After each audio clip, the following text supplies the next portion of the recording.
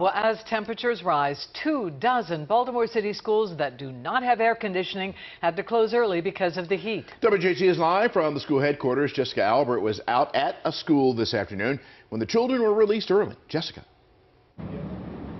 Denise and Vic, school leaders tell me they do plan to get air conditioning in those schools by the end of next school year. Today, I talked to parents who had to make special arrangements to pick up their kids today, and I also talked to a doctor to get some tips for people dealing with this heat.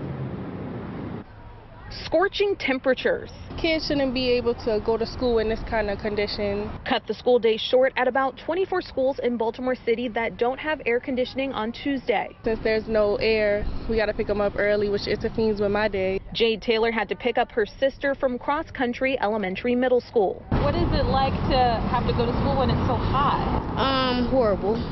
I'm very sweaty.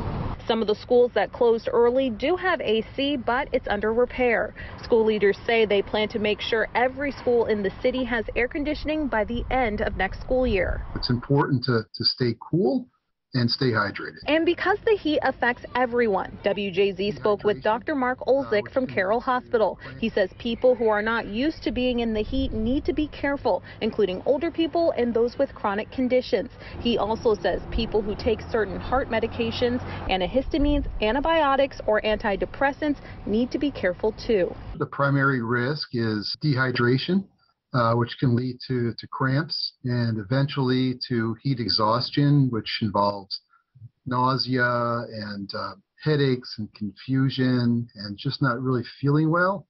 And if not treated, that can progress all the way to heat stroke.